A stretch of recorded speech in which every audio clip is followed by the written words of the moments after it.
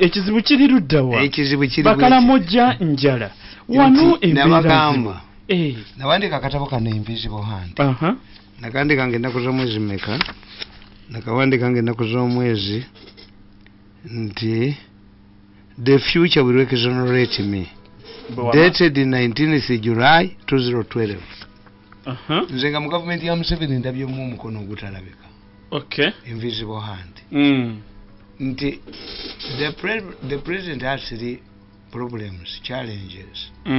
One, he came as a transitional president. Never twagenda nga munsibo nga batuga nti Museveni olumaliriza onalaga Mozambique.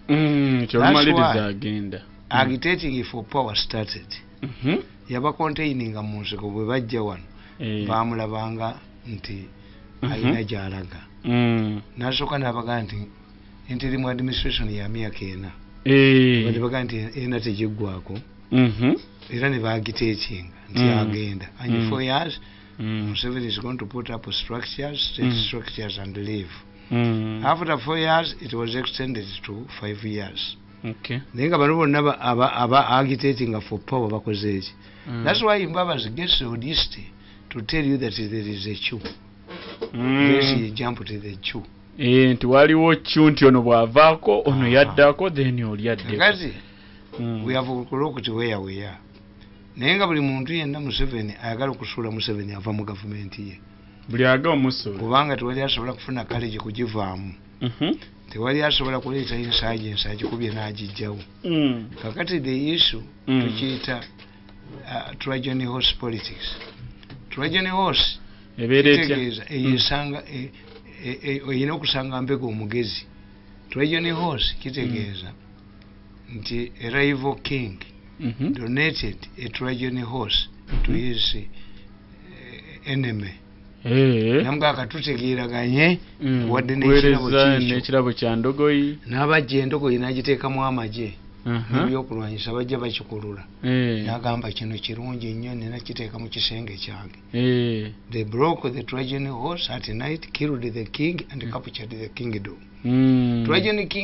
Trojan horse politics kitegeeza bakuleetera policies nolowooza nti nnungi naye nga zigenda kukuba kigo kuba tebasobola kufuluma bweru.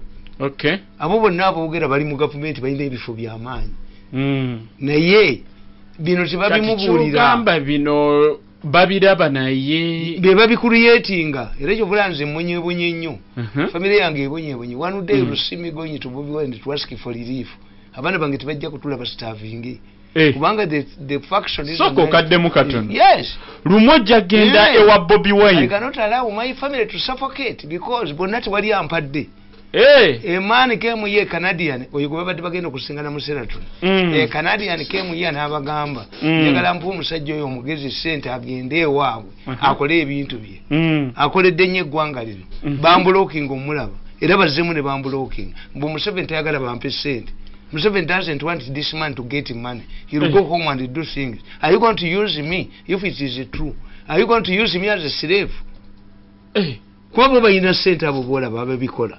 Kati gwe tebaagala ofune. Nina kuba mupaka sera bagambye mbu bajja kunkozesa ng'etteeka lyabwe liyise mu parliament. Etteeka erya organize anti babirwaniddemu. There is a fierce battle between alaba munnaamutta. Ate lwaki? Anti kakati etteeka olwayise mu parliament nebeera regulated. Waliwo new players abaagala ogiwamba kati. Kakati bali abagibaddemu aba bali tracked e Hague bano baba blockings from seeing a Canadian. Olutalo baagala kuttingana naye of them nze amwe punching bag mu side zombi.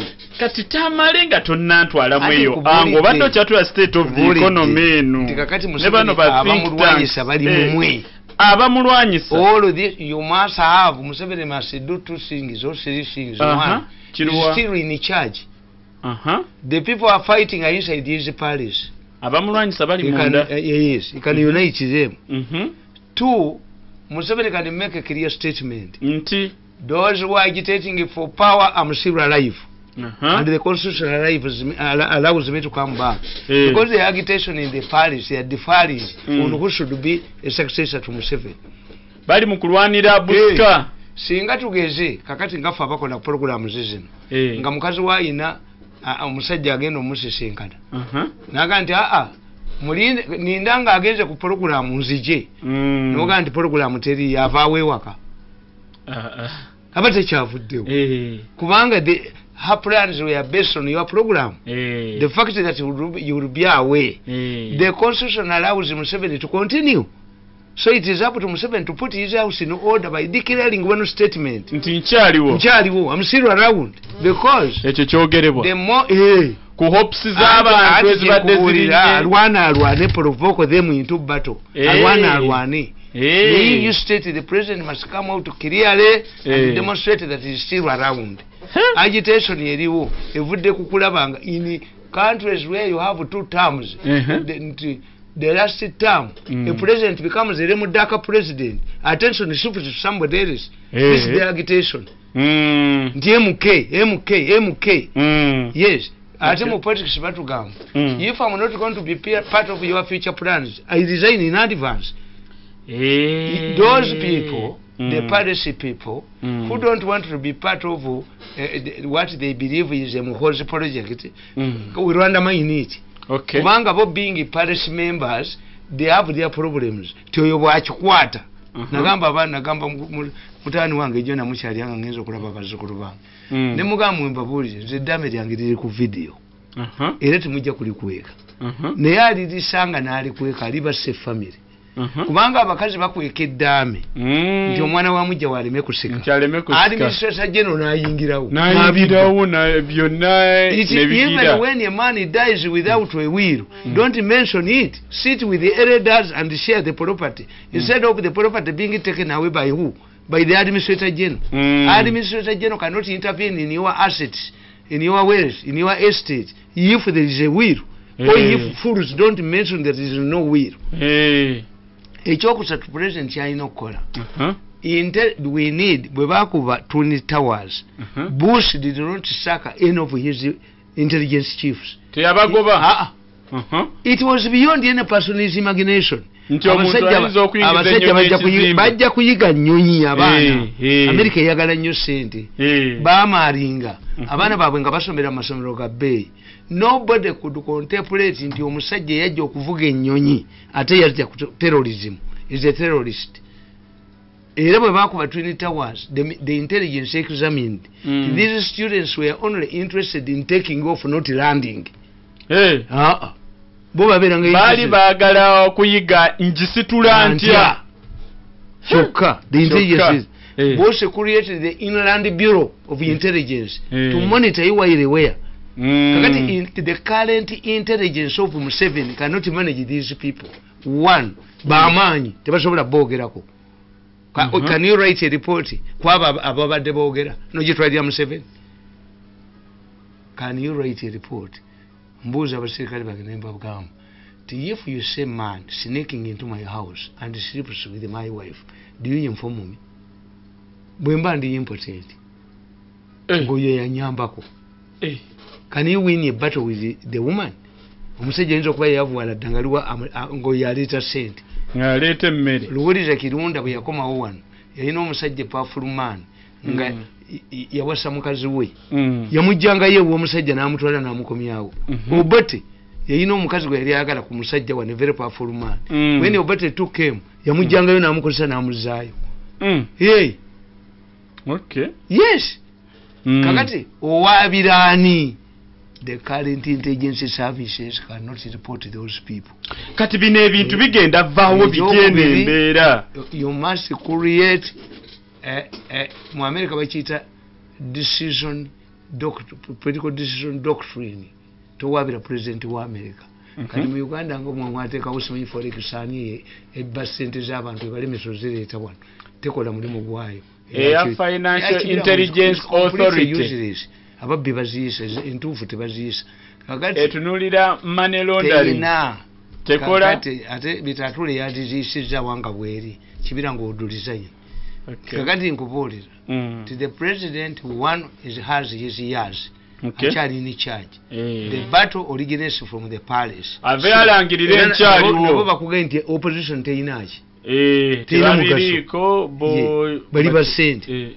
Kakati firebrands bamuwanga kivumbi bani babagula ne baggwawo. the only credible person is the person I admire is Nganda in charge. Museveni akyali in charge. N'emyaka gye. Nedda Tamale. The battle has erupted in the palace. Kakati battle erupting mu palace. What we are seeing is a spillover. A spillover, how can you hand a spillover? You must neutralize either one group or the two groups for the time being. In a time then. He must demonstrate that he's still in charge by the shuffles. A group of a minister abagobe abagizanyiramu abakuside eri endala asigaze abali royo abetegeso mukola ki okumukolera siri atekewo political decision evaluation bureau political decision evaluation bureau kesisi bani parliament ereta proposal bichinga bebamalo giyitamu like Bush did ebereko omusajja alinga utafire the best is the best yes anti ayina nakyo intellect kubanga kugambe yiso tekisobola kino ekiriwo kugambye nti omusajja bwa yiso bwakola report nga implicating abo aboogera nasanga nga bali ne Museveni banywa chai report agiteekayo bafuluma nayo gwosobola ogiwaayo bwabuuza bwaba akyali mulungi waiting irungi n'abaga nti ani aliyo atema butemi kuba gwaze okuwabira ali nani alina omunene yes this is where the current intelligence services cannot operate ebizibu bino tebayina kye basobola bikolera. Two, they are not trained to handle your gundi problem efaanana bwetu because Ugandans believe nti ekweba ya military nokuteba ya military eba yaki kati parliament ebadde ekunamira amagye buli kaseera emotoka balese emotoka speaker ne yani esente bazeyongezeza namba zagenda ku milioni 7.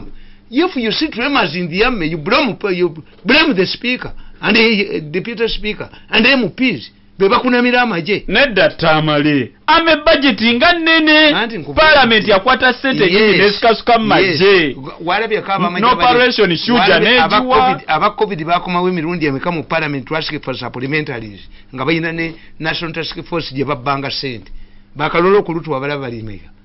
How have you seen the military going back to parliament to ask for supplementary? Abote basaba. Yes. Nene no kunamira amagye speaker akuze motoka ya milioni bana ekola bino akabukete kajikuba ekola bino na bino ekola na bino we have seen amajene ganyiga we have never seen a country without an army but I've seen many countries without parliament. Tamale we had no parliament in 9 years bamasasa abiri awolo bamongi boduka nono munni nabo babunemi wabo amasasa aga gebatategedde gigafudde ne parliament yetaagibwa anti nkubolidde tesobola kunamira society parliament ekunamira society. If a drunkard woman sweeps naked before drunkard man is raped. Yes, no mukadde bamurepinga. Parliament yekunamira eggwanga. Parliament yekunamira eggwanga yetuleetedde ekizibu. Nene state house budget nene Tamale ne government expenditure. Ageze kumujja ba milioni 7. Balese motoka milioni bimeka. Emotoka basadde baze expose nze ekololo. Buli omwazi tunuli anyenya mutwe. Nedda mukunamenyo mu parliament mukuname. We had 9 years without parliament. Naye obwa parliament Tamale busente butono state house president's office ekosa 2 billion buli lunaku. Eyo bureau eyo political decision intelligence bureau ebeeramu abasajja nga botafiire botafiire ina nakyo intellect yobola balwana nakana akakazi otalwana nani. If you bring a bill to legitimize extraction of organs, we must put up new measures. Bano bakubulya punishment bamanyita wali bagenda kwata. Naye the Minister of Health must be overhauled. Bonna bayina kuvaamu kuba byakolebwa babiraba. You don't need the Doctors Association. No.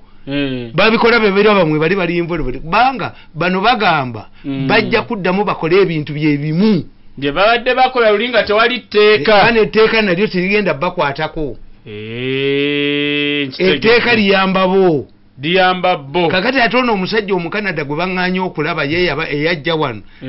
Gwe bagaanya okulaba Uncle Sam amukuuma bukumita bagambye we shall talk to him after the law. Ndi mupakasi wammwe. Am I mupakasi? To play mupakasi role? Am I going to be a public relations officer? Kati muyinayo ne kabbata akalala.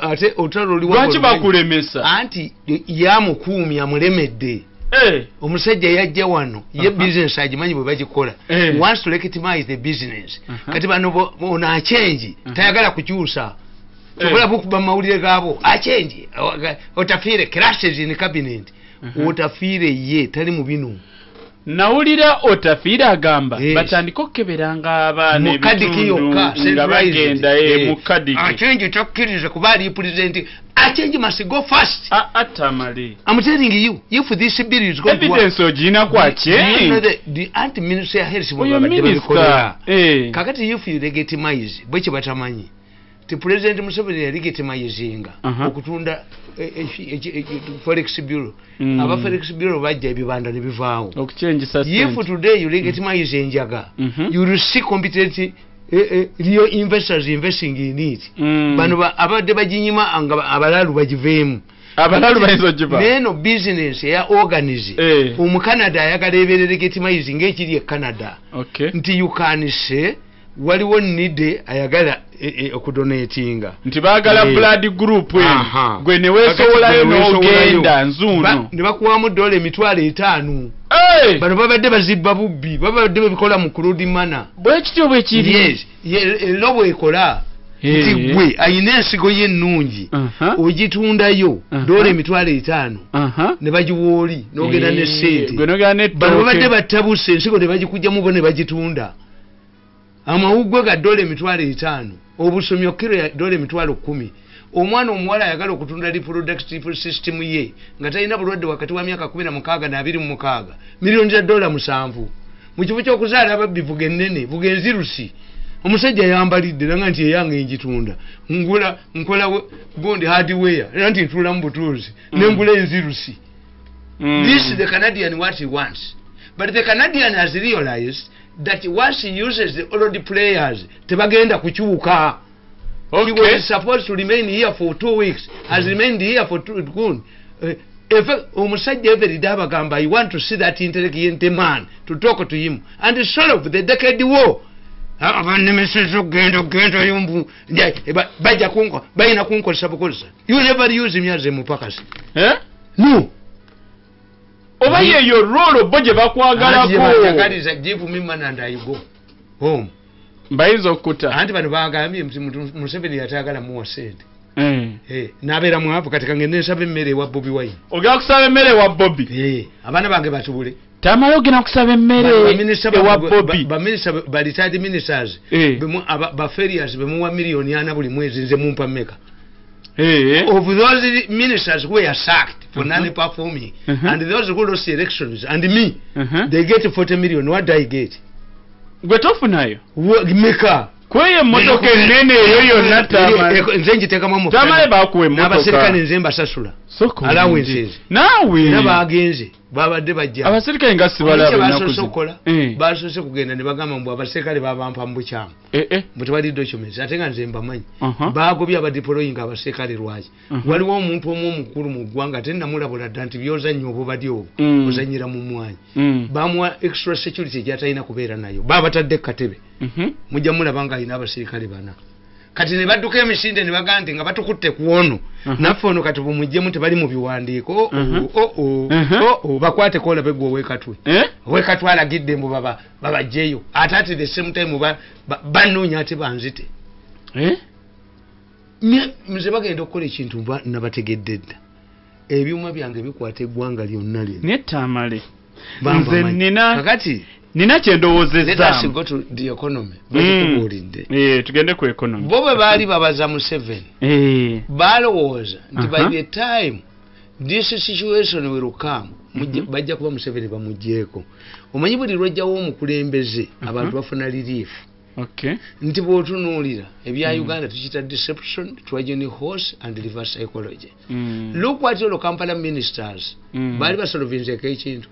Ba Kampala minister buli ba minister wa Kampala abeera ku taxi abeera ku boda butali do they provide a solution?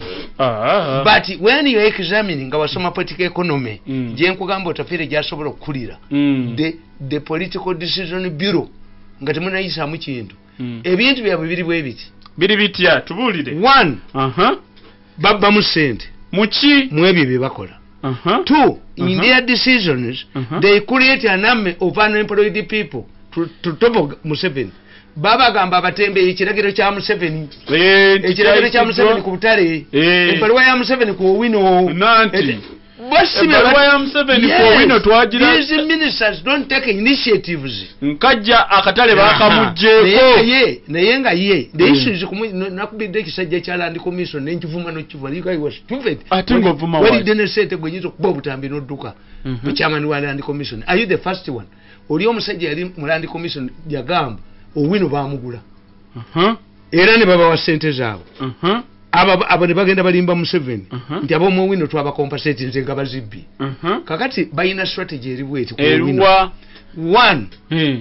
Return compensate Owino people their money. As you compensated Mugenya ndi basajja balaba. Njijjukireyo compensation yali nnyo mu park. Kati ono omukazi bwe bajja ate wakabira. Baba tubagamba nti uyu mukazi ayina abamulagira to deprive baganda obajjako emirimu kuba abaganda basigalawo nabaga nti singa mubadde muyina mbega wa Yiso eyasoma political intelligence political economy why do you have ADF ngerimu basiramu bokka you have invaded their working places lufuna muzitutte buli kamuko ne kubadde bakola kana abe bali mu taxi you know how many Muslim youths were driving vehicles banje abali mu Yotoda yes banja abali kubanga omwana bwakulema mugamba genda ovuga takisi nayo ne balumbayo kati olaba wa future y'abanna Kampala ngo butale bugenze when you go to the islands abasajja abavuga abavubi bakadde mubye nuni nemujibba nemukubaba amaato nembaddusa when you go to Busoga abalima ebikajja bakadde obataddeko license nga loole bagitunda emboko yeewube manga wano emboko enkoni eri wano wa manga wano ku mata n'ennyama lwamira maliita mu ttaka tewali kitundu watalimba oko yeewuuba kakati ate ne mu Kampala mwennyini eri mu bagobye mu basibye sengenge kati abantu basewa bonna be bagobye mu kibuga nga ne mu byalo create camps for internally displaced people kiddemu ekyo mu Luganda babakolere ki nga bwe muyamba refugees oneko luulira nti waliwo ba refugees abavudde e Congo n'avaayo international community ndababuuziza ne mbaga nti abange singa oba musajja musiraamu ne mubanga mwajiwinga over Islamic issues naye nga temuyinawo Qur'an omukafiri n'agibaleetera what do you do you feel ashamed and the next day you must get a Quran. Why it is embarrassing for Muslims? Okay, it would be embarrassing if you have an argument in the Bible when a Muslim brings a Bible when you don't have a Bible. Who are supposed to be with the Bible? Tell me, how can a government fail to know what is happening in Karamoja? And Bobi Wine not only knows but prepares for it. Nga yagulawo bugozi gundi. Naye onek nasigala mu ministry. Eyebibamba nebigwa bitalazi. Two ministers overseeing Karamoja. Ne basigalawo. Ne basigalawo. All your structure in Karamoja ne sigalayo. And it started batandika katulututu.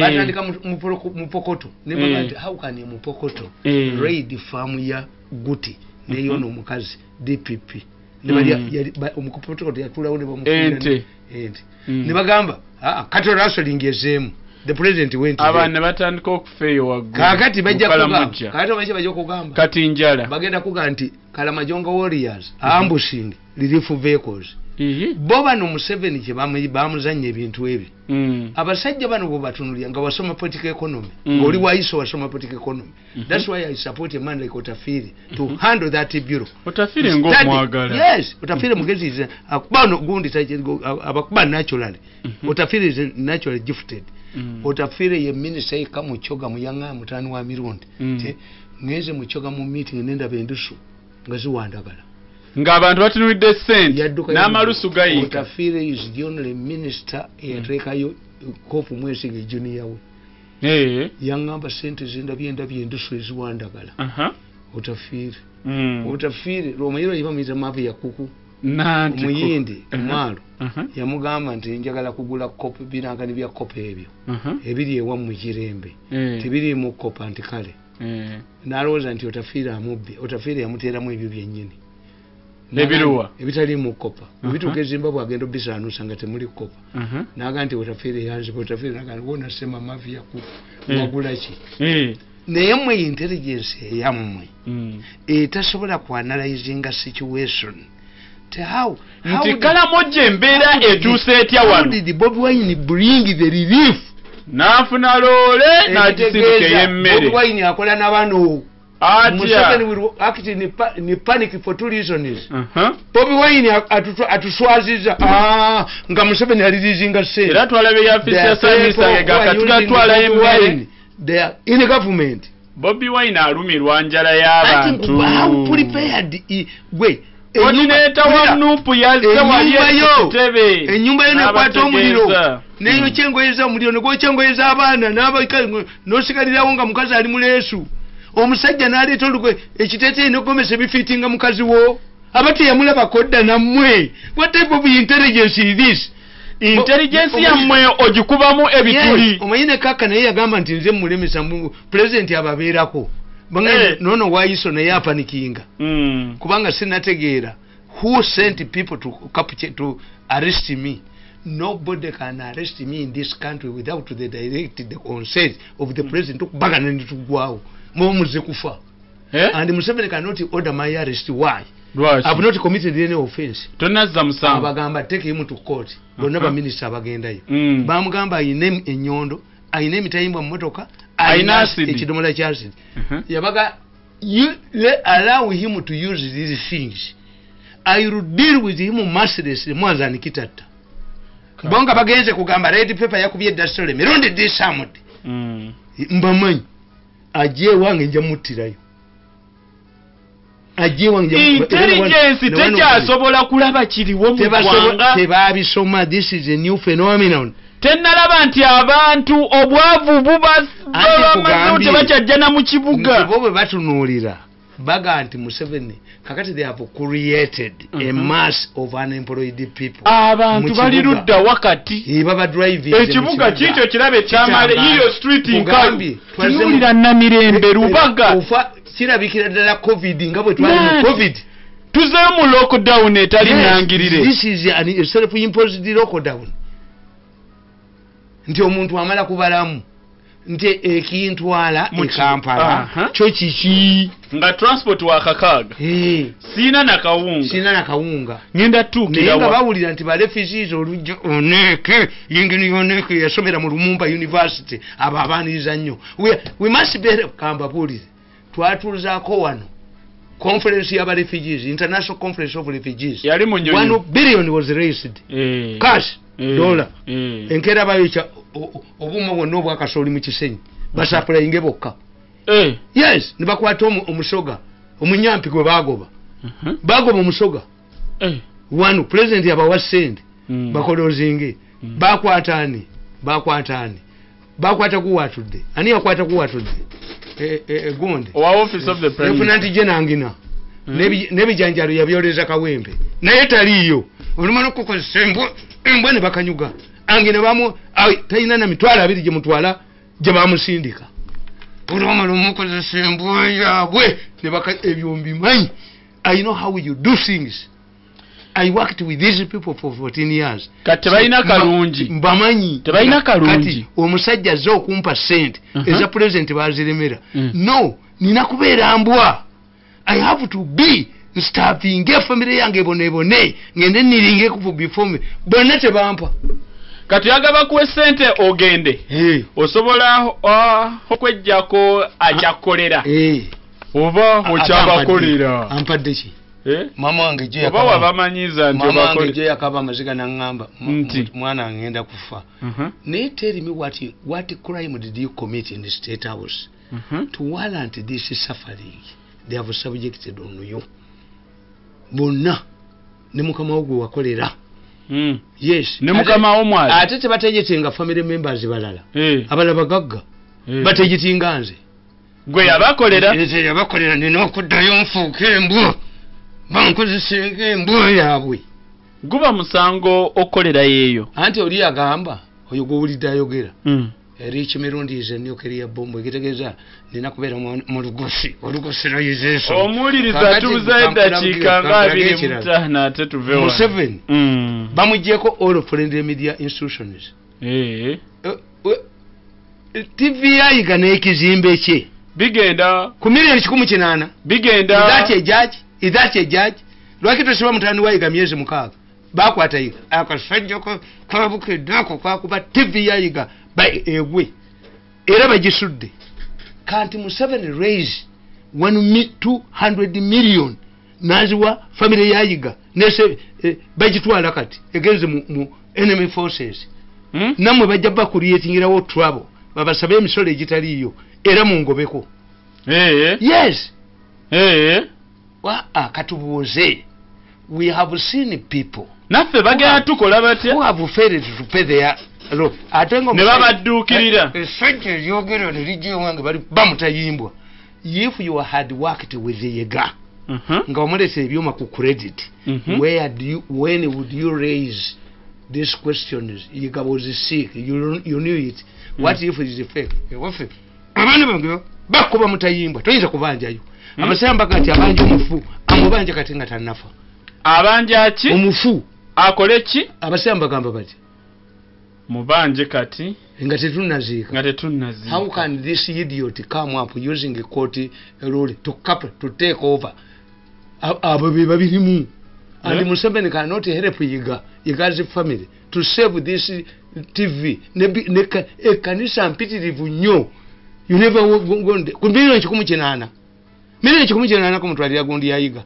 ngabo mwatute ebintu bya gundi ebyakitaka nebyakitaka babitutte kalungi yaguze gundi ekizimbe kyakitaka nenga nakalimane kabushenga bebalemesa family yakitaka to supply drugs terewo sako tubawe sente bazibbe they create a problem atenga bagoba balirudda wakati they create a problem because bagira basanga bazibawe this policy or political decision bureau take nga kisakata so teri muntu akola decision nga temaze kubeera approved by that department bureau inokusoka negitunulamu nejisa impact on the people on the population okay bwobatu wasoma political economy tukitegeera nti abasajja bano bwe bategeera nti gobya agoba ababbi bakawu baani basoka kuleeta unatu neyedima nebaka monitor busajja bwabo even local government workers are going to join era bali bagya kwekala naye nga group erieji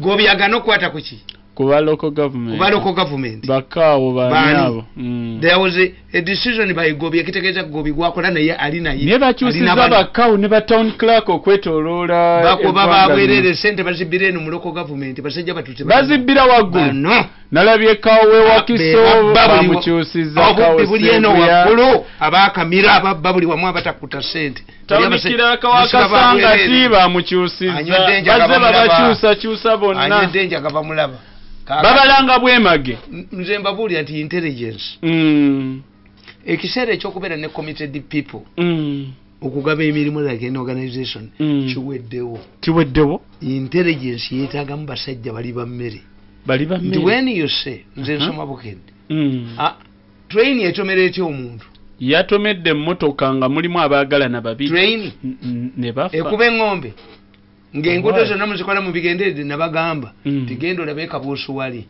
okutuuka mu basembuule waliwo ekkoona abazungu lye baalekawo why ti oli ategeere nti waliwo train yakola ki ejja asibe kagina yalijjawo bayinginiya maziba alijjamu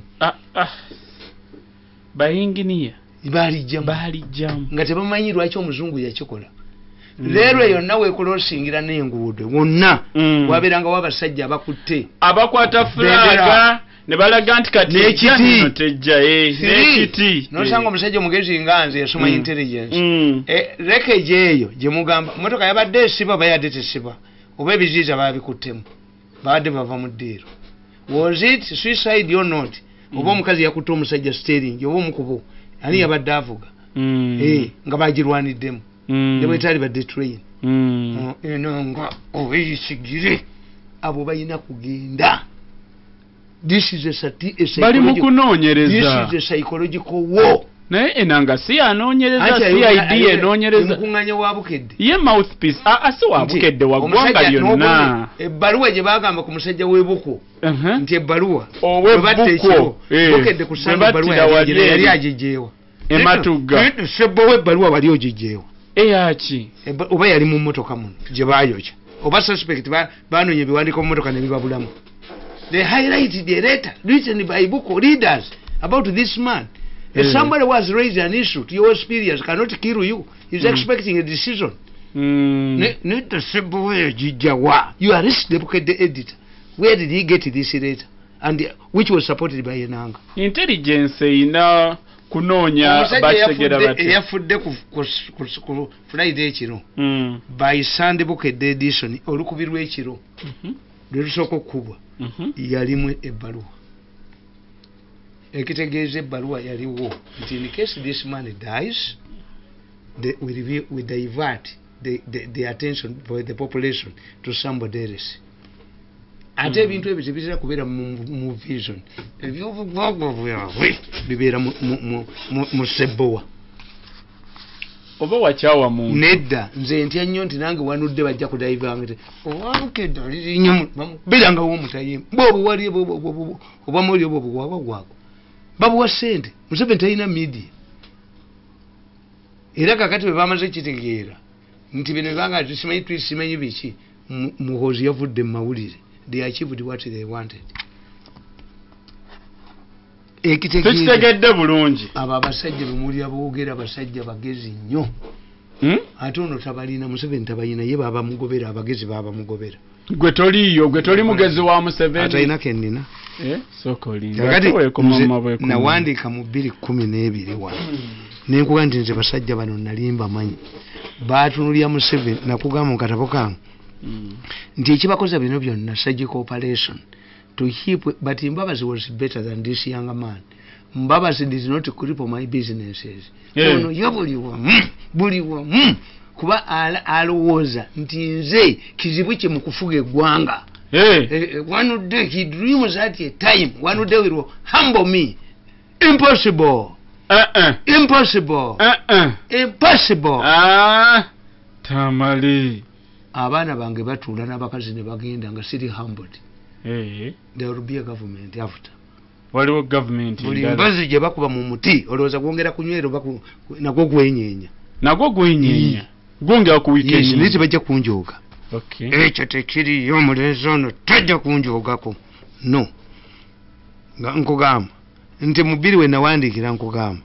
They wrongly looked at Museveni as a political liability who should be removed in order to cool the rising tempers from Ugandans. This would provide them with what we call political socialization. Political socialization is where a ruling group does not lose the power at once or surgical operation. You only remove the president. Okay. Nti abo bonna abakampala bonna n'akafuuda embe. Ekiragiro kya Museveni ku border border. Tebaziwera gye ziva. Stop the border borders where they are coming from. Neto niza zireta abaana nozibaguza ate no bagana okukola. Kamunye I have a solution. Muyinza nozigula ku bantu ne muziwa buguma. Nezikola oba buguma egula kasasiro. Yes. What's the metallic component of a border? Josobola okuwa bazikutte zikupe ku stations bazikola. All of this is done to create an never bakubiragiro byani. Bya Museveni kisoko mugamba mbu simanyi abe Sri Lanka bayingidde State House tewali bantu kibatwala wa Museveni kubanga bumubeera ku mulumbe omusajja eyazaba yabye olumbe balwa mukyala bo balwane nabo mumbo kwa mwogwemere nenva mukubagania mu kidala si mu nyumba ojja kulaba kisaka ngaduka akafude embe kaduka ababoda bakazingizeeko bana abakoze ebizibu. Have you seen Museveni son patrolling the lake? Enyanja zonna zisibwa naye zisumululwa naye temuyinza kubba nuniza abantu. Have you seen Museveni's son going to Busoga to impose licenses? Tamale. Ojja kulaba bala tulira bibyo. Yes, ojja kulaba bala kisaka. bo balowooza mbu abantu bagenda nedukisa kwajja kudu ate akoze iki kisaka bajja kubazinda mu biseera bya kaboozi omusajja awanika mwanda we yakadduka ebirowoozo by'owulira si byamukubiriza wa pulogulaamu eno Paal FM oba abagiddukanya wabula bya muntu ssekinnoomu era yabivunaanyizibwako ng'era bw'obiwulidde weebale kuwuliriza Paal FM ekkula ly'omuntu wa bulijjo.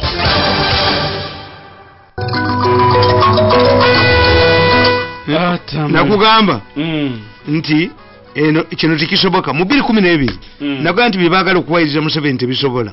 However, these people who are engaged in maligning Museveni and heaping everything on him they cannot work for factors. Nkugenda kaunti ka 2012 one, Uganda is not the thieves. Era waliwo olutambula abalira ku mpapula omanyi tebanneerabako, waliwo olukalala abalira ku mpapula abayina okudduka ekiseera ekyo nange helicopter zisula waka ziduduma webali. Ugandan is not the thieves and therefore members of the steering group cannot remove Museveni and retain power. It will just spark off a revolution against themselves and they will lose what they jealously want to protect and retain. Nti bano baagala business ya organize ebeerenga bwe yali through a change status quo avumu atafiire no omubbi bwakuba olugenerator gula ina kudduka. Abantu bali batuusa abakazi ku bakazi 20 abafedde amalwaliro gonna mwaka wambadde mulimu operating companies jo nowemulago mwamugobye nga mulwanira gwanika abantu bategedde temukyabiddamu abantu bajja kukebera n'emirambo bamala kukebera babafuna omumotoka bazooki akyegi takyasobola masirizaini yes takyasobola ministry ya health tekyasobola. If you bring a new bill tebasobola balina kuvaamu tukirini abagenyi abapya bwe babajja entimbe enkadde zonna mu commonwealth zonna muzifulumya queen ajje nkugamba. In fact, Ugandans want Museveni to deal with these thieves, not the thieves to deal with Museveni. In this primitive acquisition of wealth, the steering group has left a trail leading to their homes. Into the Biangovia. Ugandans know who has stolen what. Ugandans are only encouraging the steering group to overthrow Museveni. If they succeed, like now, nti mulaba amatongo biki they would awaken them like Paulo Muwanga or better scenario. After removing Museveni, Ugandans will grab the thieves like grasshoppers and kill them. In the villages, the people follow the trade to capture the village, the thief. Therefore, Ugandans know who is stealing from them and what has been stolen. No trade leads to Museveni's state house. Museveni has not stolen anything from the public. He is always on the side of the peasants. This is truth of 12. Nebategeera naye jja kubalaba waliwo lisiti etambula abaliira ku mpapula abatamanyi nti baliira ku mpapula. The steering group has tried to heap everything on Museveni, which has failed because the trails left behind by the thieves do not lead to Museveni's home. Number 2, the problem with the two groups kati abalwanagana is that they have failed to create permanent allies. You cannot create permanent allies by using money. Permanent allies are based on ideology, not money. Otherwise, why do people get married instead of relying on prostitutes? Also, they use people and dump them.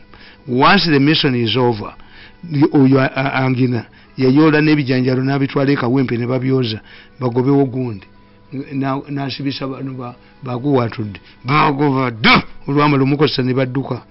They use people and dump them.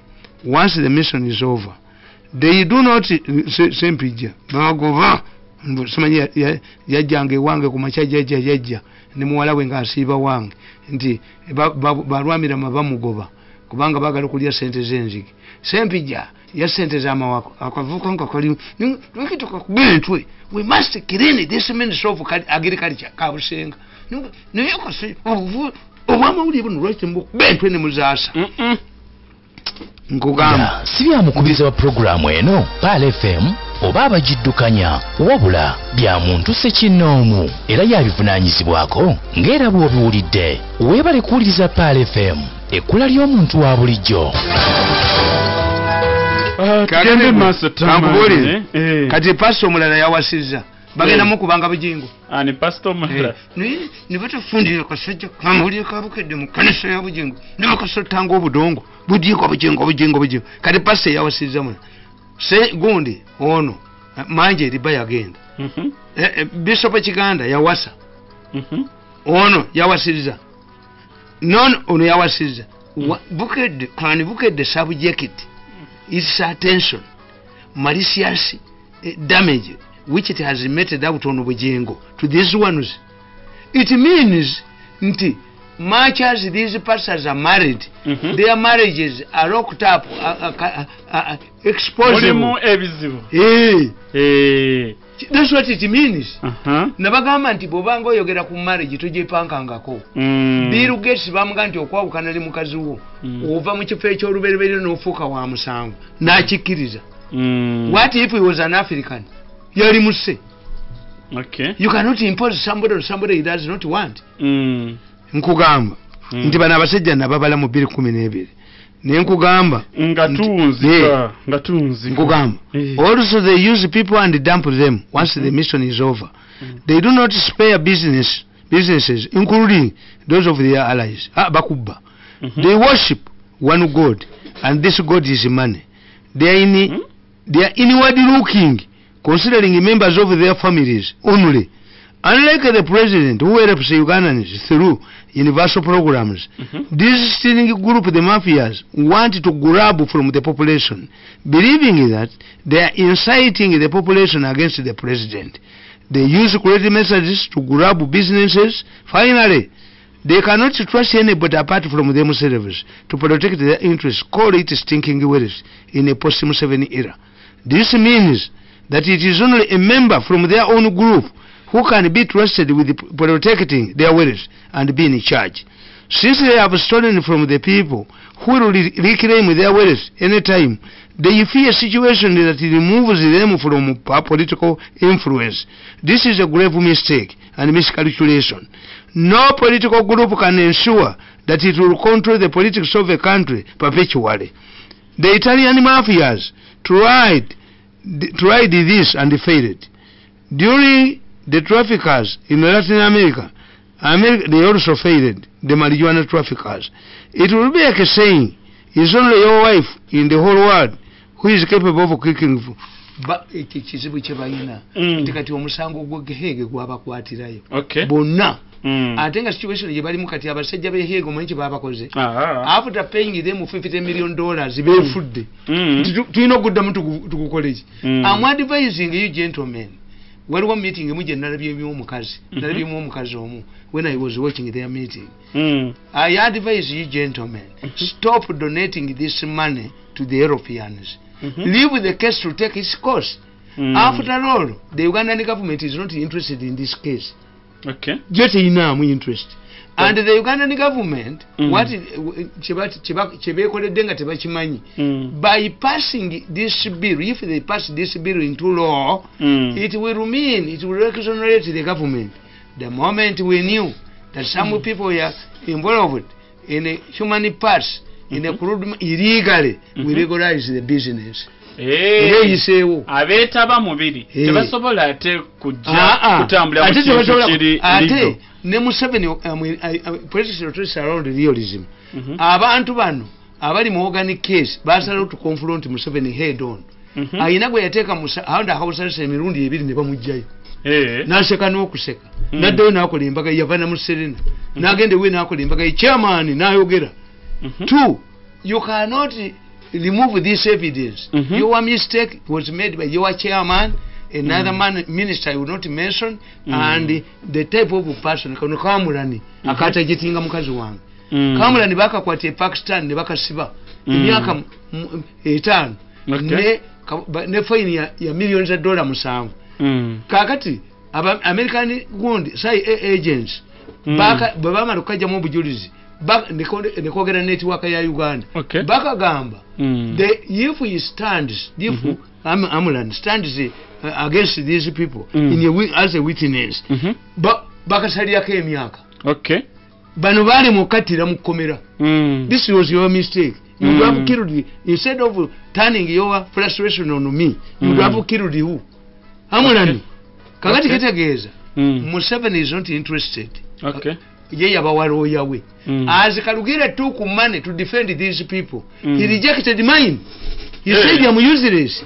Ezange ne bazitwala yenga y'omukagga atutte kakati obandi useless kati bwe bunyivu obwo ndi useless omusajja ze abagambi mwireete omusajja onze muwe sente bano bagambye bannaabwe ti mirundi mwe muwa sente bali ne babaddamu mirundi problemu yammwe ffe tetujja muwa sente tujja kumukozesa ng'etteeka limaze okuyita muwulire endongo. You hear such statements humiliating. Am I your public relations manager? Am I your what?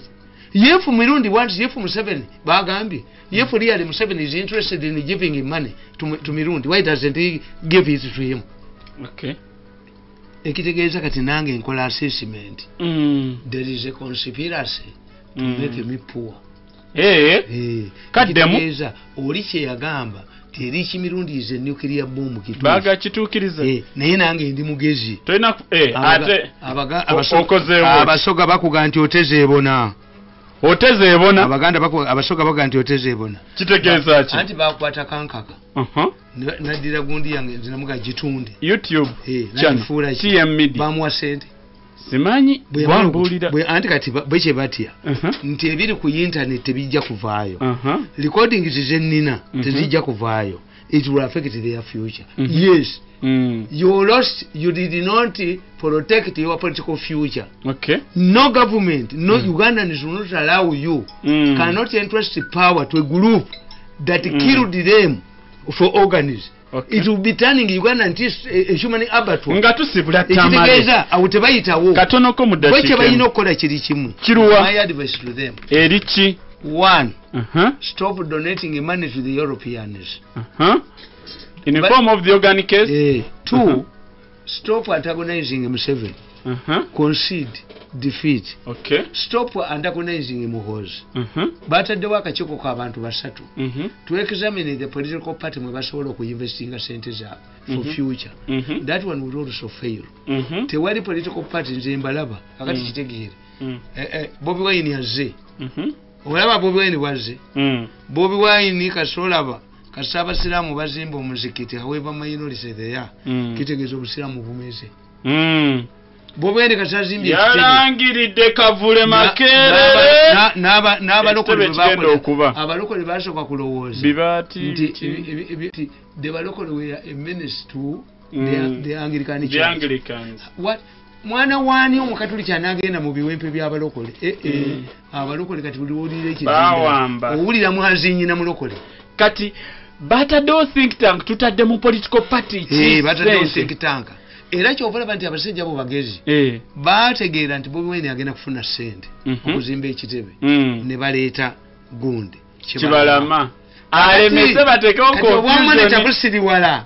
obwamoneta busiriwala bugamba Museveni hand in no plangozi yawagira Kibalama donors ne bategeera nti kati ku bombi bo bwali bulowooza nti by creating langos in Nuupu the donors are going to withhold the money obujinga bwa moneta kakati bano ate ne bukuba story endala nti Museveni's hand in gondi lango nze nembaga nti Museveni talina interest mulango za Nuupu why bwe bajjako bwayita delegates conference ne bajjako Bobi Wine besi yena sneakingamu like Bobi Wine sneaked in Museveni would prefer the status quo abazungu sente baziwaddani Bobi Wine agenda kola pate tebana property kati ekitebe Bobi Wine Foundation apartment si kati bano bonna abafere ne bwe banadduka ate obotayina bameka era kiri mu Obote Foundation yabakubya akaswanyu Bobi Wine yabakubya akaswanyu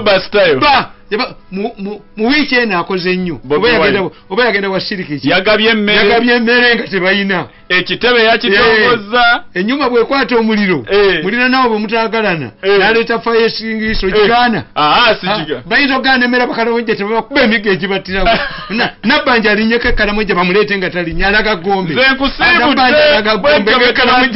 alinyeko ekkalamojja bamuleete nga biwala oyo saba minisita bano abasajja babala bannabbanja bamuyita kinakukka kasa nabbanja yagenda ku bulangiti ezaba refugees oneeke namuleeta nga talinnya naye nakkiriza nabbanja wekaggweramu nayoyo kimanyi gweyogerako saba minisita wa ggwanga nabbanja was not protected by her boss yaligobya oneeke kati nabbanja bagenda mukolango gondi wamulabako Osman Adebo Adebo yagamba yaleeta Yesu nga prime minister n'abwa directive tusibule yo minister yena atambulanga tambulidde naye kezuka namuwandikira ebbaluwa gonda amuddamu tojja kgenda kezuka najiddamu mu baluwa yennyini obutategeera bwe tubomanyi trip eno gye ngenda kunja kugenda nze nkusibudde saka kezuka Tamale bayimiriza okulonda okuli physical makerere nti ugenda kuba soft omwana omu yakufiiriddemu kino ekintu these people era intelligence jinkuba abayimbi tebayinza kukkiriza kubafuga masanyalaze neragaddi mumanya bwereere nakano kakagombya they are hated arrogance omanyi a primitive person a educated person bwabeera associated bakawa emmotoka era bantwalanga mwana wawakako kamasanyalaze ne bakawa emmotoka nekaluka kajoga abantu kati if you want a person to be elected masanyalaze tasobola mukagombya tasobola akati kyenkubulya ate emakerere you must know oyina okumanya nti Makerere university zonna is the center of intellectualism era politics gyatandikira kakati obiyimiriza waiso yali babuulidde tetusobola kuwangulayo muwala wanju banga yawangula mayombo nga yawangulayo ekitegeeza nti kati buli wantu wonna omusajja kyakugambye buli wamu mufuna resistance ate resistance gye mufuna yammwe nti kakati oyo omwana yafiiridde bwe tubadde olunaku olwaleero ba students bamaze ebbanga kinga Makerere tebattayo mwana tubadde na mu covid nebbanga libadde ddene nga tewafayo student ne campaign ziba z'amaanyi ziba vigorous it boils back to intelligence nze mbasiibudde bw'atyo Tamale